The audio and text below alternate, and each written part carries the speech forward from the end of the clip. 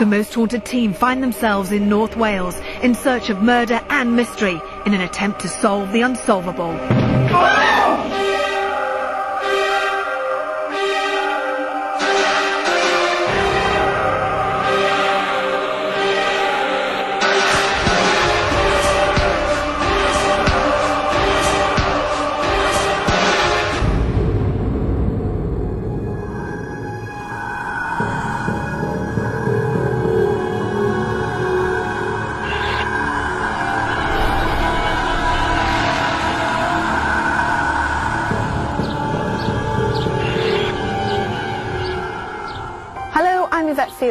And welcome to another Most Haunted Midsummer Murders. One thing I love about this programme is you never know where you're going to end up. Midsummer Murders finds the Most Haunted investigation team with a specific task: to attempt to uncover the truth behind some ancient murder mysteries that time has shrouded in obscurity. We will obviously need guidance during our investigations, and who better to call on to direct us through the various locations we will visit than our historian Leslie Smith. I join Leslie and asked her where we would be investigating and what the murder mystery was. I love this part because this is the part where you surprise me and tell me whether I'm going to get cold, wet, absolutely scared to death and really tired. What's happening this time? I think you might be getting all of those, but in a different way from before. I'm going to send you to step over the Red Dragon into Merlin's country. You're going to go into beautiful northern Wales to Ruthin. And when you get to Ruthin, I want you first of all to go to the library. Now, that wasn't always a library. The building was actually a courthouse. And this case is based on very, very early 20th century, in fact 1903 and just slightly before. However, this man decided he was going to clear off, leave his wife and child, and he was arrested for abandonment, hadn't paid upkeep of them, and he was sent to jail. While he was in jail, the wife still had to cope, so she took in the lodger. It seems that while he was in jail, William Hughes was going slightly berserk, wondering if she had in fact taken this man as a lover. He didn't know. He came out of jail when he'd served his course, went back home to the wife, and there was a shooting, and the wife was shot dead.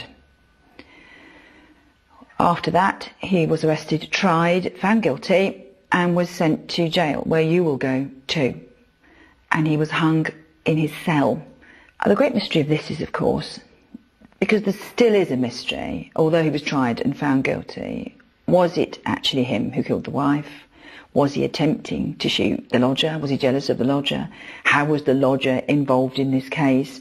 Nobody seems to think there's any other outside influences, but there's been this sort of swing of doubt about this.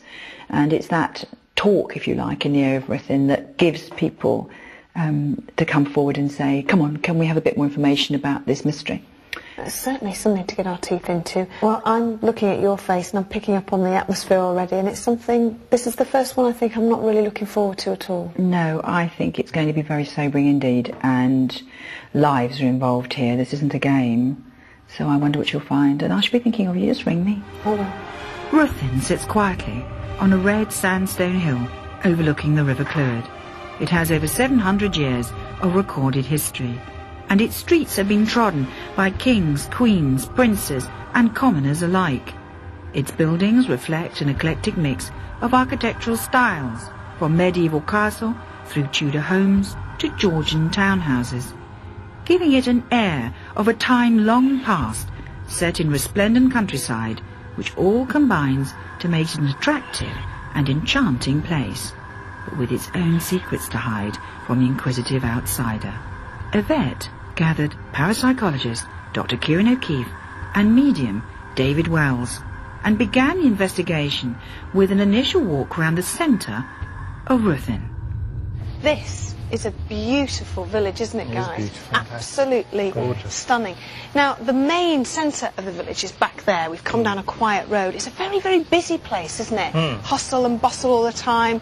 You know, cars flying past, and lorries as well. So it's a very sort of people are working here all the time. But you look at the buildings and it's like you've stepped back in time, haven't you? So, David, how will this help us start our investigation?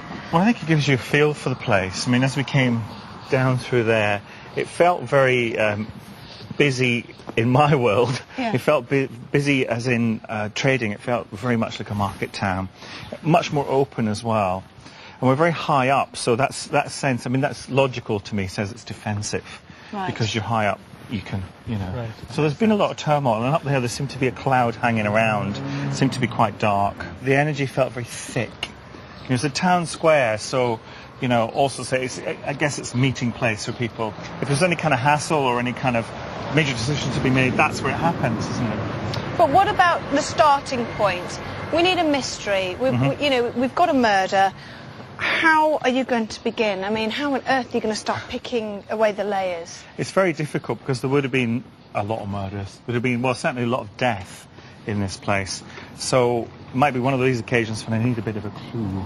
A clue? Yeah, Okay, or just a starting point. I mean, I reckon the middle of the village is the starting point, but then maybe just a little bit of a nudge. All right. Well, I tell you what, we'll walk round and we'll go back to the centre. Okay. And I might give you a little bit of a clue, depending on Thank how you. generous me and Kieran are feeling. Okay.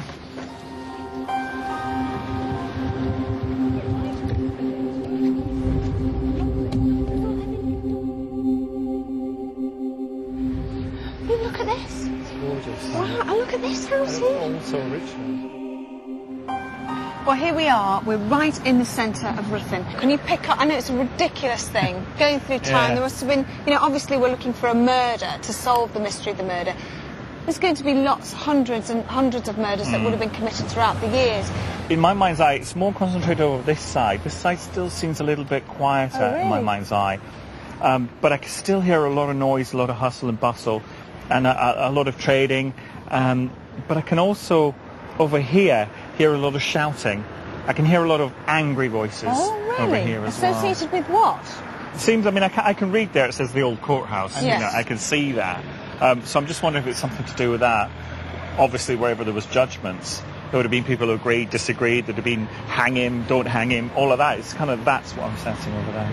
Do you want us to point you in the right direction? A little bit more would be useful, I think. What do you think, Kieran? I think we should give him a clue. I think we should maybe focus on the nature of the murder, Okay. who the victim was. Well, the nature of the murder is a gentleman who was imprisoned for supposedly murdering his wife. Okay, so we're looking for a domestic murder. A domestic murder, but there is a mystery surrounding it, and that's what we want to get to the crux of. I would like to go over this way because it seems more concentrated Yeah, you've over said there. that, yeah. Definitely. All right, well, let's head okay. over in this way. Let's head over. What are you getting? Because you mentioned the old courthouse over there. We can see it from here. What sort of things are you picking up from there? I'm getting a feeling of this public space being used. I know there's a clue there and it says the courthouse. I want to be outside the courthouse. So I guess what's happened here is when judgments have been made, people would have gathered outside.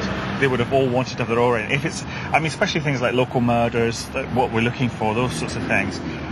But I'm not drawn to that with regards to our murder. I want to go further beyond that. Oh, I want to go further back. In time? No, it's a different building. You mean behind it? Yeah, it may be a Right. different space and time. Maybe that's the problem. Maybe this is really early. I want to go out the village and probably a couple more inside the village, but I do also want to go out, or feel as if I'm drawn outside the Well, village as well. let's go over there, yeah, Kieran? Yeah, let's go. Okay. I was heartened that David had dismissed the Tudor courthouse as being unconnected with the mystery at hand, and was pleased by his need to explore further afield, as this is where I believed the story lies.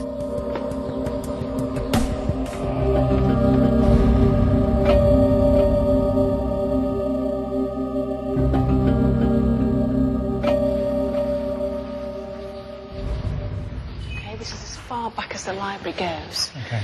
Okay. Anything spring to mind? Yeah, this feels much better for what we're after. I've got two things. One is the name William, his first name, and I can see him wearing a very simple shirt and trousers. 1900, early 1900. He is But it's really odd because I can feel him here, but I can also feel a stronger energy underneath us, underneath the ground. Obviously we're in a library. Was this always a library?